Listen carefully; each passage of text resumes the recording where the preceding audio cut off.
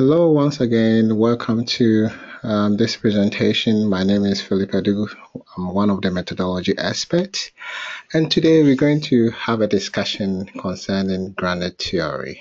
And I'm hoping that I can use 1 hour to present this. And also, if you have any questions, you can ask me. And if you want us to also meet and have the further discussion, you can email me and I'll be happy to have a discussion with you. So, this presentation is based on this book called Constructing Granite Theory by Dr. Shamas. And if you are doing a granite theory, I recommend that you should get this book. It's very good, very informative, easy to understand. It also gives step-by-step process concerning how to conduct granite theory study.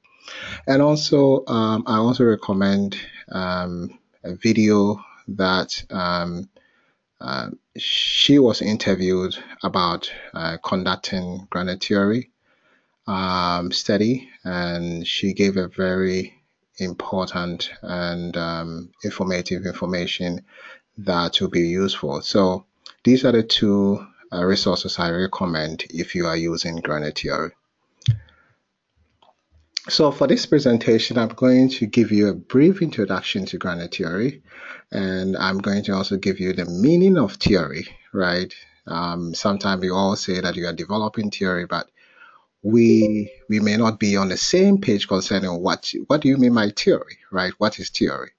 Um, and also we will talk about characteristics of granite theory approach, and also we talk about data collection strategies. There are three main data collection strategies that you could use in granite theory. And we also have a discussion concerning data analysis process, and I'm going to focus on these three main data analysis process, like coding.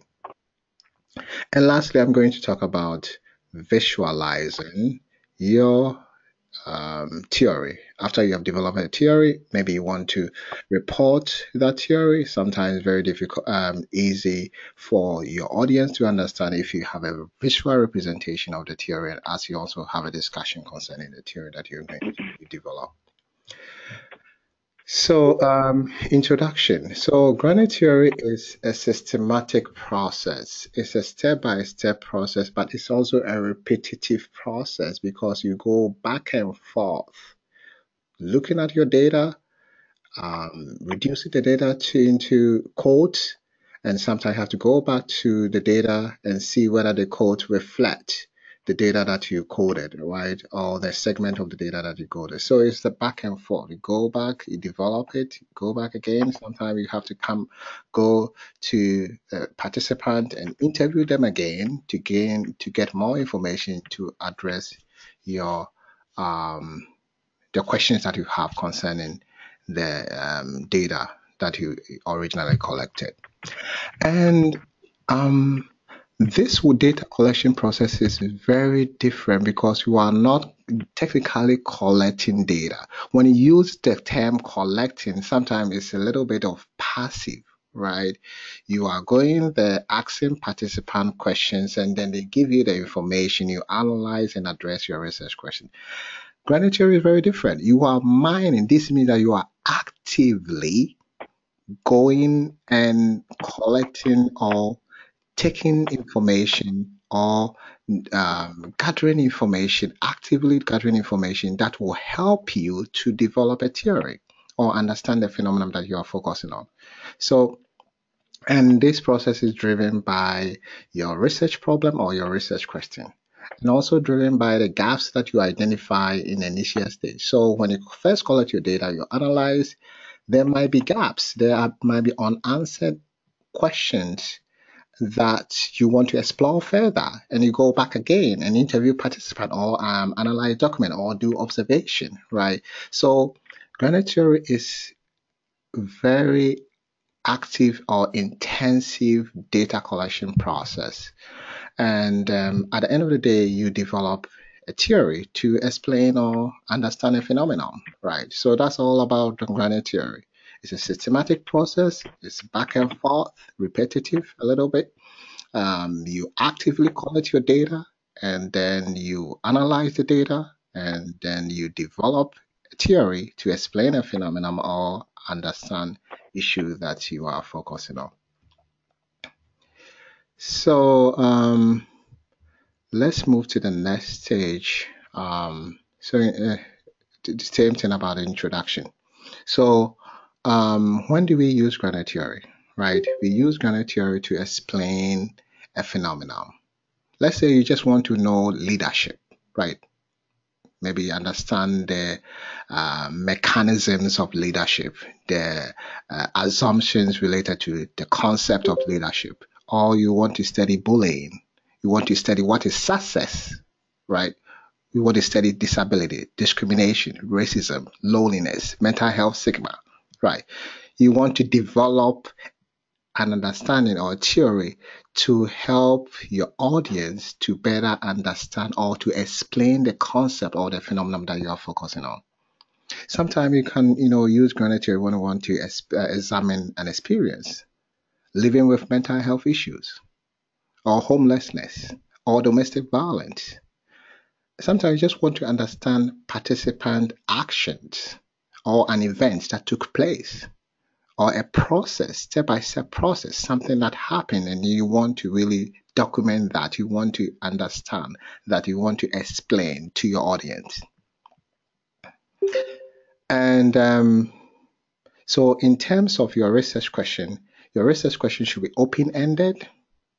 Normally, it starts with, right, how, what, or why.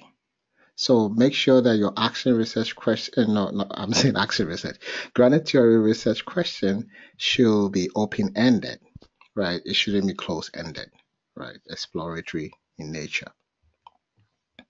So what is theory? So I'm talking about theory from interpretivist perspective.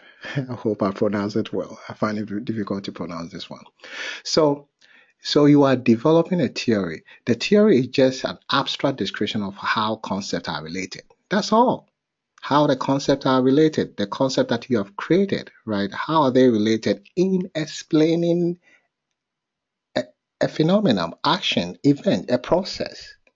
So you are developing this abstract description that will represent the data that you have collected, and that is will focus on describing or helping you to understand action, event, or process, right?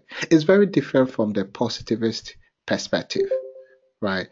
Which is where it's just a preposition where you do observation or do experiment, and then you measure variables and find out whether there's a significant maybe relationship between variables and other things. It's very different, right? Different from the positivist perspective. This one, you are developing concept, finding out the relationship between concept, and then bringing all the concepts together and see how those concepts explain a phenomenon that you are focusing on.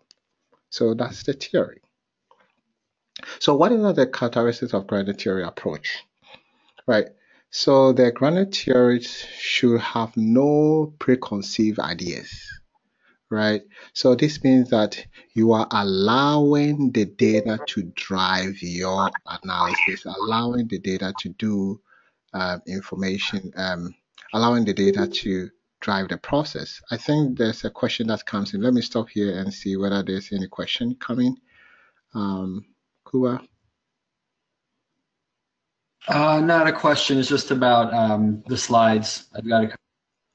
Oh, okay. Okay. So the slides you can email us and we'll be happy to send you a copy of it. So it's quite similar to some of the qualitative analysis where you have to bracket your background and pre-knowledge, right? Your knowledge before, because we don't want that to influence your analysis. And most of the time, you don't You are not allowed to review literature before you call it and analyze data. I know there's going to be a lot of questions here because your dissertation, you have to write a proposal for your committee to approve before you collect your data. Um, that's a different thing. But when you are doing, after your dissertation and doing actual research besides your dissertation, is when you're using granite theory, you should not review literature first. You should collect your data, develop your theory, and then you go back and review literature and see how they are related, or there's a similarities or difference between the theory that you have developed and then the existing research or theories, right? So there's no theory, no application of existing theories. You are not going in trying to apply the existing theory. You are going in allowing the data to speak to you, right? Allowing the data to direct you what kind of explanation do you want to come up with. And so the next point is analysis should be data driven, right? As I already said it. You are collecting rich data, you are actively looking for information to fill the gap that you have identified based on your initial analysis. So actively searching to test. I put the testing in. So I put it in I don't know the name. I've forgotten the name.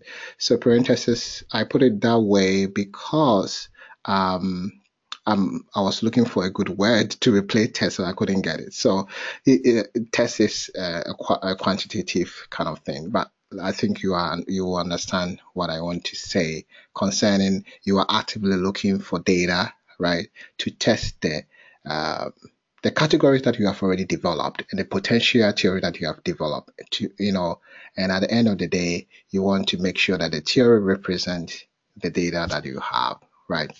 So, and I will be also talking about theoretical sampling later on. So you have to conduct theoretical sampling. It's the second stage of sampling where you allow, based on the initial analysis, right, and the questions that you have concerning your initial analysis, then you go and look for people or look for documents that you can analyze to get more information, rich information to address the gap or the questions that you have based on the initial analysis.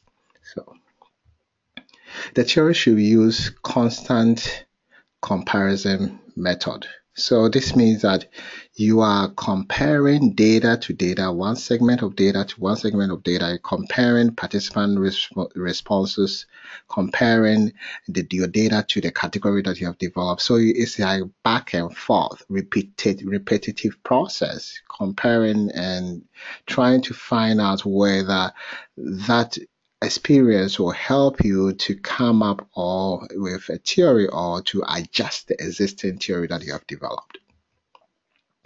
And one also characteristic of using graded theory is writing a memo, right?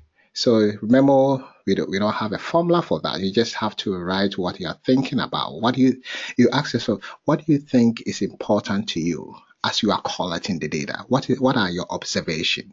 What are the thought process? What is really going on that you want to document, right?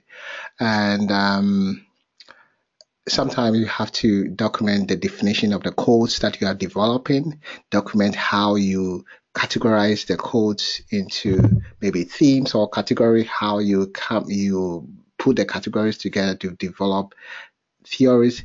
This one will help you, especially when you are reporting your findings and people want to ask you, how did you arrive at the theory? You have to give them step-by-step process so that they will trust the information that you are presenting. So it's always very important for you to document the methodology process, the step-by-step process, at the same time your thought process, your reflection, great ideas that comes into mind. You have to document that. It is going to help you as you try to develop theory and as you try to report or explain your findings. Very important.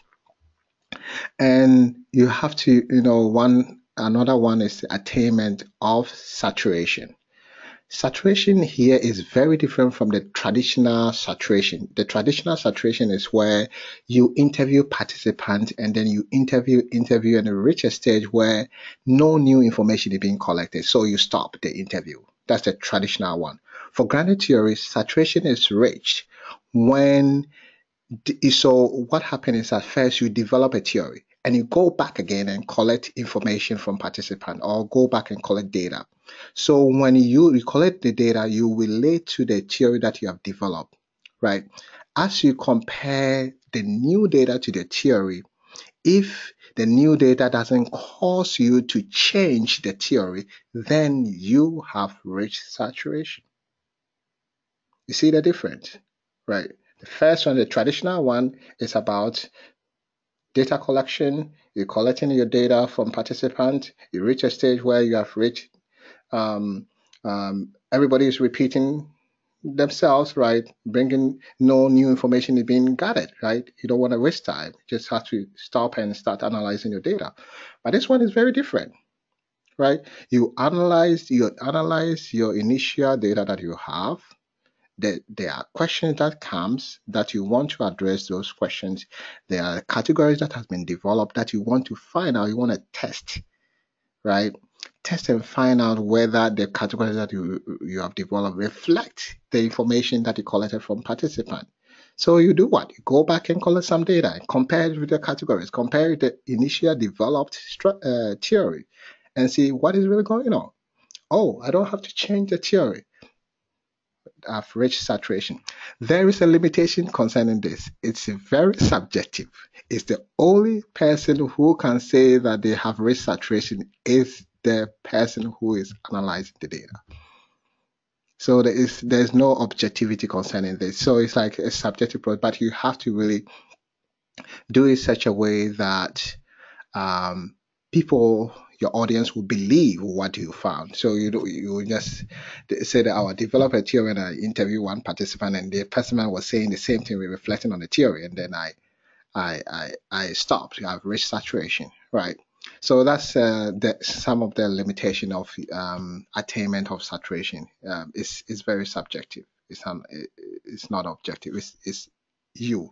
For me, I might say that I've attained saturation, but for you, you might say that, oh no, I haven't attained any saturation, right? I have to go back and continue to. So I think the most important thing is to make sure that you ask good questions. You ask yourself, you make sure that all your questions has been answered. So this means that you always try to look at your data that you have, look at the findings. Is there any unanswered questions? And then you can look at existing data, or you can go to the participant and collect more information from them. So data collection strategies, right? Before we talk about the main data collection strategies, we just want to emphasize that the data collection strategy is informed by ethnographic method. This means that if you are using granite theory, you should have to follow the principles laid down by the ethnographic, right? So this means that um, you have to learn a little bit about ethnography. So these are the main information that you have to note before you do granite theory. You collect your data. So in terms of what constitutes granite theory approach, no, ethnographic approach. So you are going to the field, right, where participants are located. They are in their natural environment, maybe in the classroom, maybe in a community, right? You go there, or a workplace, and you actively search for rich information from them. You engage with your participants. Sometimes you observe them with little or no intrusion, right? Actively interact with participants and data. So you collect data. So the data analysis start immediately when your first data or couple of data have been collected, right? You don't wait to collect all your data and then start analysis, because as you initially collect your data, you start thinking about, you analyze, and then new questions come, and then it will adjust what you're going to ask when you are doing your next observation or doing your next interview, right? So as you go on, you are building a theory, you are developing categories that will help you to build theory. You are getting closer to the action, spending time with participants, building trust, right? So your data collection process should have some of the elements that I've discussed here, right? And I think that will help you to um, collect rich data from participants. So in terms of interview, right, Shamas refer the process as intensive interviewing. It's not interrogative interviewing, where you make participants feel uncomfortable as if that they have committed some crime and you are asking them questions, right?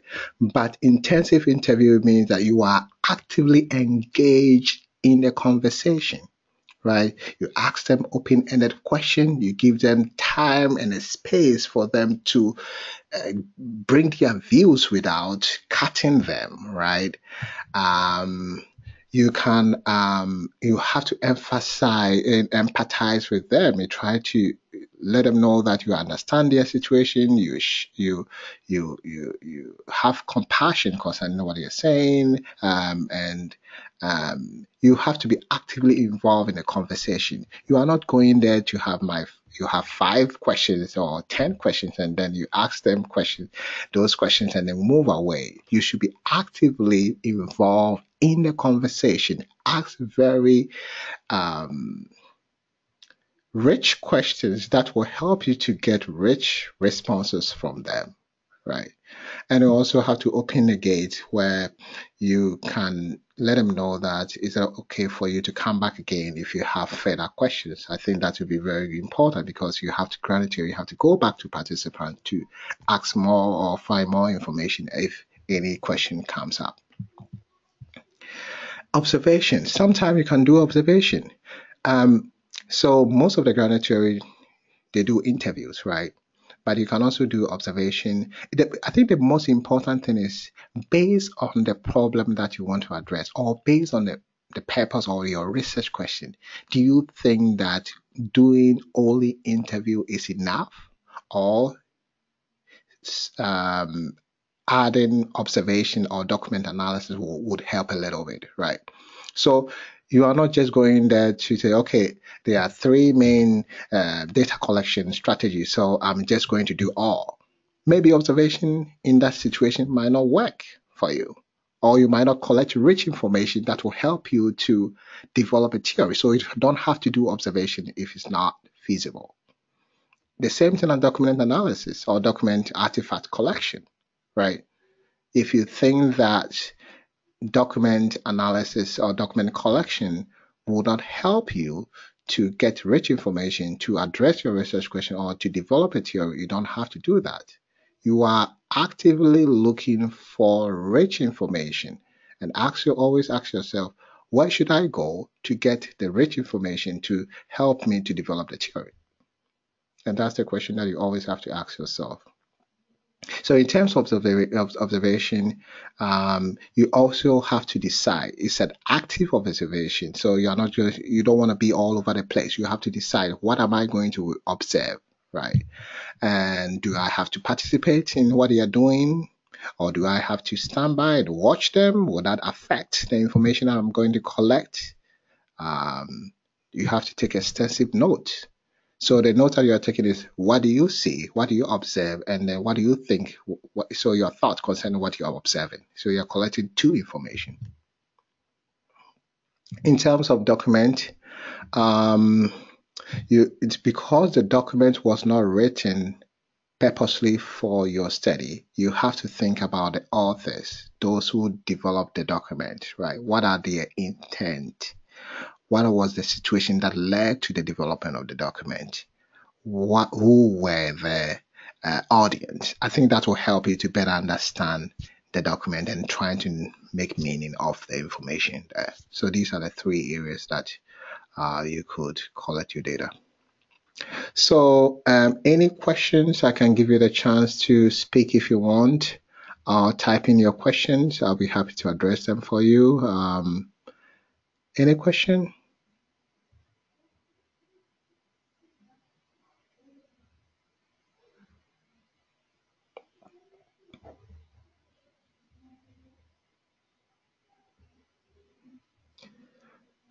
Okay, so if I don't know, can you all hear me? I just want to make sure that you are I'm not muted. So Yes, um, I can hear you. okay, great. So the next one is data analysis process, right? And so after you have collected your data, initial data, what do you have to do, right? So the data analysis involve, summary. You are trying to summarize the data. You are trying to examine the underlying meaning of the data, trying to reduce the data to abstract concepts, right? So what you're doing is that you look at each segment of the data and based on your research question or based on the problem that you want to address, what kind of information that do you need? What kind of understanding is the information given you? What is the meaning behind that? So you are trying to reduce the data in such a way that you'll be able to develop codes and categories, and then you can develop a theory, right? So generally, data analysis is all about data reduction, making sure that the information that you are reduced to represent the data. So you are reducing the data into a small um, piece, and then that small piece should represent the data that you worked on. So these are the things that you have to think about. So you have to be open to multiple interpretations, right? Multiple interpretation of the data. So there's not going to be one interpretation. So um, you look at the data, you look at the segment, and if the person says something in terms of your response to the question, you ask yourself, what does it mean? What does this information mean? What does it imply, right? What assumptions is associated with that information, right? If a person says that um, I live day by day, right? Or a person says that I'm fed up with life. If a person makes that statement, what does it mean? What is the assumption? What is the implication? Right. So you always have to ask yourself a lot of questions that will help you to understand or interpret the data that you have. Right. And you have to be flexible, right, in terms of allowing the data to drive you to look for more information, right? And also, you also have to be aware of the language that they use, right? Um, if you are interviewing people in higher level of position, um, or in an organization, they have some kind of jargons and words or explanation that they provide. You have to be aware of all that, because that will affect how you interpret the data. So the language matters. So you have to be aware of how they use language. I think that will be helpful for you because two people might pass through the same situation, but the explanation concerning the situation might be different because they are using the different kinds of words to explain. They express it differently, but they meant the same thing, right? So how can you make sure that there are multiple explanations, but the underlying meaning might be the same. And this is where you have to be able to be aware of the kind of language that they use. And I think that will be helpful for you. I think there's a question coming.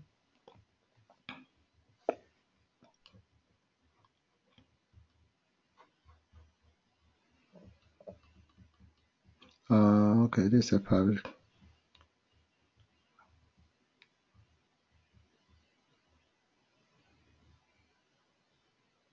Oh, somebody is asking, can I, this is a private message to me, can I use granitory if I have documents only as data? Oh, yes, you can do that. The most important thing is that the question that you always have to ask yourself is this a right? source of information that will help me to develop theory to address or to understand the phenomenon, right? So it's all about the availability. Maybe participant will not be available for you to interview them. The only thing that you have the document, right? But ask yourself whether it's enough for you to you'll be able to collect rich information from participant, rich information from the data that you have, right? Most of the granite theory they use interview, but you could use um, document collection if that's the only source of information that you have. But you have to justify. So people are going to, so why didn't you interview participant? Maybe you can say that, oh, this one is a sensitive issue that I may not be able to interview participant or it will adversely affect the well-being of participants. So the only thing is to focus on what participants have produced, right? Maybe they have made something, they have journals that you can collect and analyze. So research is all about do no harm, right? You don't want to do harm. If you think interview will adversely affect participant, you can choose to do maybe if they have recorded it themselves or there's something online that's um, publicly available, right? For everybody, you can go there and analyze that information, and then you can get some be able to address or develop a theory. So, in terms of the coding process, I know that a lot of people, you have read a lot of coding strategies that you have to use for granite theory. We have agile coding, open coding, selective coding. They are all good, but I identify these three coding steps because it's easy to follow and you can arrive at the same theory that you want to do without any sweat concerning following all the. Some people have 5 steps, 8 steps, right? So these 3 steps is recommended by Shamas. When you read the book, her book, you'll be able to understand all these steps. So the first one is initial coding. The name is initial. When you first get your data, the code that you started with is initial coding. This is where you identify significant portions of the data based on your research question or based on the problem that you want to address, right? And then you label them, assign a label to those questions, those statements. So that will be coding, right? And then focus, I will talk more about each of them. The focus coding, as the name it right, is focus. So after you have done your initial coding, then you have to be focused. Identify relevant and dominant codes, right? And then see how the codes are related to the code that are not dominant. And based on that, you'll be able to do the categorization, right? Categorize them. At the end of the day, you develop some categories and then you go back to the data and test the categories and see whether these categories reflect participant information. So you go back again. That's why this process is back and forth. When you develop themes, you are not done. You have to test it with the existing data, and sometimes you have to test with the new data to see whether the themes or the codes or categories will stand, right?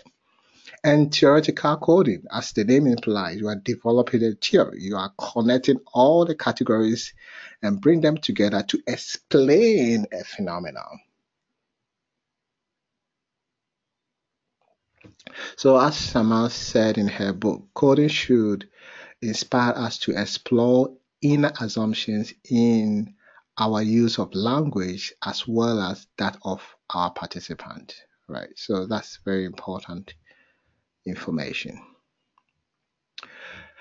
So in terms of initial coding, what do you have to do? So you have to actively engage with the data. Active engagement is questioning every information in the transcript or on the document that you have, right? Looking for implicit and explicit meaning. Some meanings are implicit. They say something, but you say, what do they mean by that? What do they imply by that? What are assumptions associated with this participant statement, right? if the person said, "Oh, for this, I'm never going to do that again." This statement, "I will never going to do that again." What does it mean, right? What is the implicit meaning? What's the underlying meaning on that? It doesn't mean Does it mean that the person has given up, or that is that the person that has to learn from her mistakes? That's why she said she's not going to do that again. Right. So you're gonna have more than one meaning, and then you test those meaning. Let me take this one. The person might be uh, implying that the person has learned from their mistakes. Okay, let me see the previous what the person said. Okay, based on this previous statement, I think this is the best reflection of that statement. Right. So you come up with more than one meaning and then you test those meaning, and based on that you'll be able to come up with very good label that represents from the data that you have, right? So you have to label the portion. So normally you have to do it using gerund, which is a verb plus ing. That will be a noun, right? So example here is feeling determined, right? So let's say based on participant responses, they're talking about determination. You're going to fight this. Maybe the person have some kind of disease, and they are saying that yes, I know this is hard. I know people. I know that people have passed. Some people have passed through and they are successful. I'm going to fight this one. Right. So instead of saying determined, feeling determined, you're making the statement more actionable, making it active a little bit, right? And that will really help you when you are developing categories and theories, right? Maybe the person feel determined because of that, the person feel positive about the situation, and then it help the person to cope, and then you see how they process it. So it's very important for you to um, name it starting with a verb with ing. That will be Jared. Uh, Um, that will help you to be able to, and also help you with the consistency of your code, right? It's so consistent. Every of the code have been arranged that way. There are some time where using gerund will not be possible. It doesn't mean that 100% you have to use everything should be in this form, right? It can be other form, but try to see whether you can do most of them this way. I think that will be very helpful for you in your further analysis. So, Shamas recommend line by line coding. Right. So we have different kinds of coding. You can code based on paragraphs, you can code based on sentences, you can code based on specific phrase. But line by line coding is looking, let's say you have Word document. Let me see whether I can open something here and show you quickly. What should I open? Um, Trying to open something that is not somebody's document but mine. Okay, so you can see here, line by line coding is you code it line. So this line one, you code it. So you based on this information, you label that. You go to line two. Based on this information, you label that. You go to line three. So that's called line by line coding, right? So you're doing the and somebody will say that, yeah, this one is so difficult. I have about 30 pages of transcript. I'm gonna do line by line. How am I gonna finish? You can start initially by doing that. The reason why you have to do it is it will cause you to be engaged in the data analysis process. The more you are engaged, the more you identify rich information, the more you come up with very good labels. Secondly, it will help you not to overlook some significant information where if you were to do it like paragraph by paragraph, you might overlook. So this is the paragraph by paragraph coding, right? So based on the information you code, right? And you may lose some very significant information in the middle because you didn't do line by line coding, right? So Shamas recommend doing line by line code. Initially, recommend when you're doing at the beginning, do line by line coding so that you may not be able to miss very important information.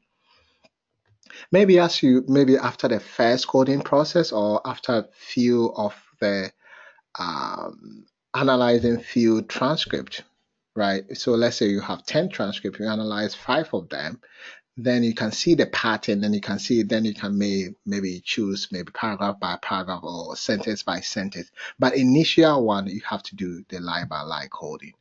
Um, so, and the book also talk more about how to do it. So if you can have access to it, that would be great.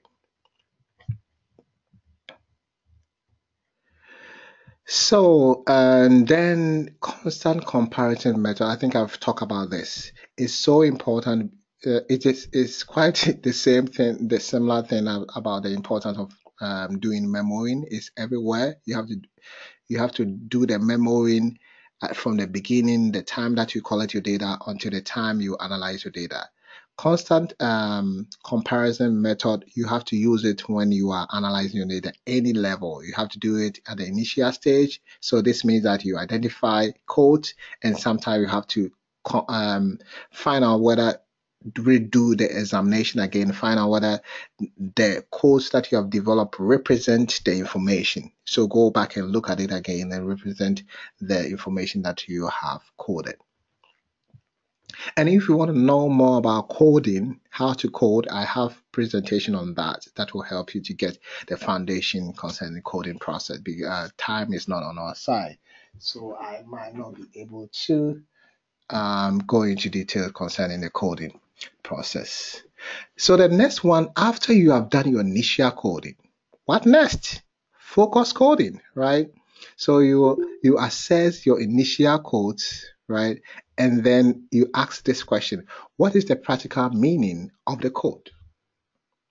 What's the practical meaning? What is the practical meaning? So if you say that the person is being desperate, right? You coded it. What do you mean by being desperate? What specific action based on the data that you have uh, can explain what you mean by desperate?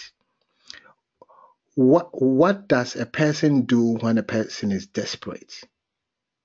Actions, we call it empirical properties. So you have to define the codes that you have based on empirical properties, and that will help you to when you're doing your assessment. You try to find out whether it's, you want to categorize them, you have to sort them. You already know the content. It's quite similar to quantitative operational definition, right? When you're doing quantitative study, you have your variable, you have to operationalize the variable, right? You operationalize, you give operational definition, right? What do you mean by anxiety, right? So this it is quite similar. What specific human practical behavior that would represent the code that you have? And what are the underlying assumptions, right? If a person is desperate, what should we assume? What is the assumptions that come associated with that? So this is also part of being active, asking yourself these questions. Sometimes what will happen is that you may not get a complete answer. And this is where you go back to your participant and ask them more information. Oh, maybe the person talk about something that you label as the person is being desperate, right? Maybe you can go back and ask them more questions. Oh, you said this one. Can you elaborate on more on that? That will help you to learn more about the code and also know more about the empirical properties of the code. Then, after learning more about the code and you have identified dominant um, codes. So maybe at the end of the day, initial code, you can have about 20 or 30 codes. You look through all the 30 codes, you identify maybe five or two or three dominant code. Dominant codes, I have a presentation on this one. When you click on this link, I talk about sorting, right? So dominant means that you look at two things. A, a dominant code should you look at how many times you apply the code to significant information in the data and how many participants are linked to that code. There are two things that you're looking for. Let's say you have 30 codes and about two of them you assign a lot of significant information to that code. So let's say you assign 15 significant information to that the first code, and the second code you assign 10. And then so they are potential dominant codes, right? Then you look at where are these information, what are the sources of the code? So what participants are linked to that code? So maybe you have 10 participants and 8 of them were linked to that code. Then you can label that code as dominant code. It's dominant. What do you do about it? Then you look at the characteristics of that dominant code and see whether you can add the other code that are left that has some kind of relationship with the dominant code. And then you can bring them together and then you'll be able to form a category. This presentation that has this link here, I talk into detail about how to do the sorting. So it's part of the sorting strategy that you could use for your study, right? So at the end of the day, you have, you know, come bring all some of the code together. Remember that at this stage, it's called focus coding. So this means that there are codes that you leave them behind. You may have 20 codes, you may have 30 codes, and the only codes that are very important based on your phenomenon is maybe 20 codes. So 10 codes will be left behind. So that's why it's called focused. You focus, you reassess the code and leave the ones that are not necessary, has nothing to do or has limited information to be part of the main issue. So it leaves and then it focus on the ones that are very important in helping you to better develop a theory. So sometimes you look at a pattern, right? You look at whether there's a relationship between some of the um, codes that you have, and then you look at the gaps. So there are some assessing the categories, you can see that they are unanswered questions, and this is where you go back to your participants or and analyze and collect more information so that you help you to better understand or fill those gaps. And you can see that this one is also have a constant comparison. So where you compare the categories with the data and other. So it's a back and forth repetition all the time. Because developing theory is not easy. It takes more time, it takes more energy, and you have to be excited about the process so that you'll be able to develop rich information. If you are not excited, if you see it as cumbersome, it's very going to be difficult for you to come up with rich information, right? You are not doing this because you just want to finish your dissertation. You are doing this because you want to come up with rich information to help you to um, contribute to the field, right? So, and that will be very important. So the next one is theoretical coding. That's the last step, right? Theoretical coding. And as the name implies, you are going to develop a theory, right? You'll try to integrate, bring all the categories that are important together and trying to see the relationship between the categories. Is the one category informing the other? That the one category comes before the other? One category under the other? So you ask yourself, what are kind of relationship? How do you find out the relationship? Empirical properties, assessing the empirical properties for all of the categories. That will help you. At this stage too, some of the categories might be left behind because they have nothing. They are not really going to help with the development of the theory, right? So, and then when you bring them together, you test it by going back to the data and see whether the theory that you have developed reflect the data that you have, right? So you can see that it's back and forth, right? You compare. Uh, at this stage, you may develop more than one theory, right? So according to Shamas, you don't have to limit yourself. That's why there's a flex. You should be flexible here. You can come up with about four possibilities: the first theory, the second theory, the second theory, the third theory, and the fourth theory, right? And then you go back to the data and see which of the theory best reflects the data. And then based on that, you choose the best one. And some researchers can just have one theory and go to the back to the data, and then based on the information they receive, they adjust the existing theory. So you can have one theory to work with, or you can have more than one theory that is explaining the same phenomenon, but you are looking for the best theory, right? So that's how this gonna be. And then so we're gonna do the constant comparison again. It's repetition, repetition. So these are the three stages. If you follow these stages and you read the book, you'll be okay, right? So I read a book and I try to make it simple for you. So that's why I put together this presentation. And in terms of visual representation, some people are like me. I'm a visual person. So if you develop a theory and talk about it, I just want to see it, right?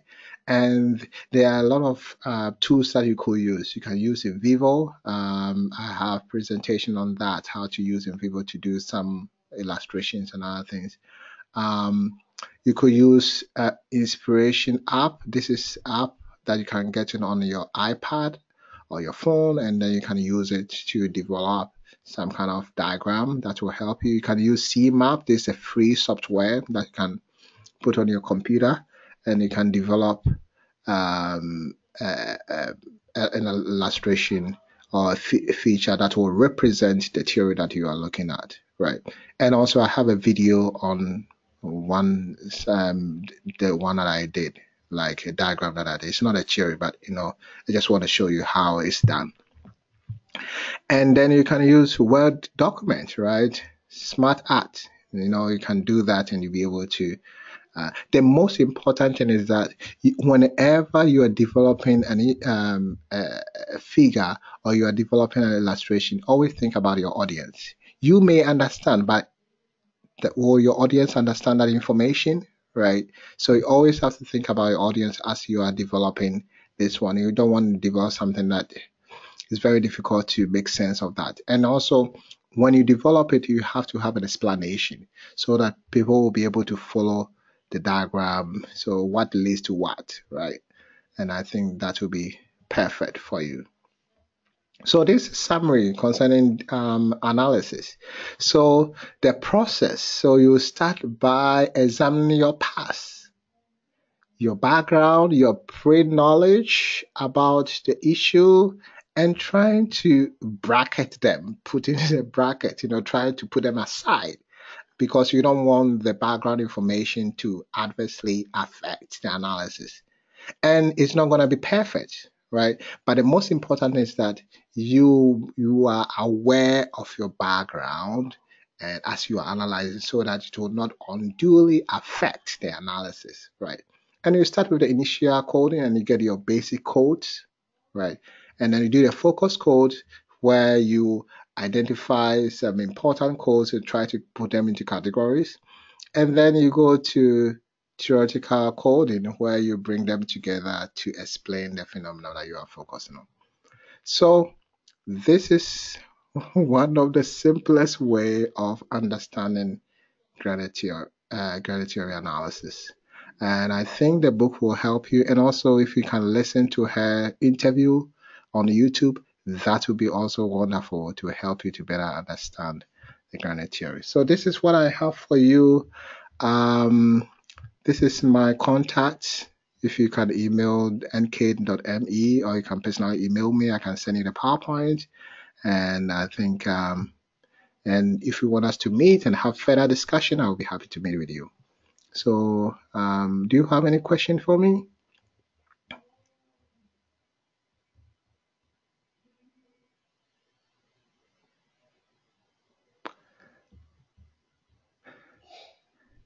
No question? Then we can call it a day. I think I was able to work within an hour, so that's a good thing. Um, okay, so Irene said, thank you for a great presentation. Okay. Okay, so Patricia, if you can email me, I'll send you the link. I think I can even send, let me see. I have this link here that I can put here. Yeah, I think I've uploaded it on the website, SlideShare. So if you can click on the link that I've sent to the chat box, you'll be able to have access to it. Okay, thank you for your time and enjoy the rest of your day. Thank you.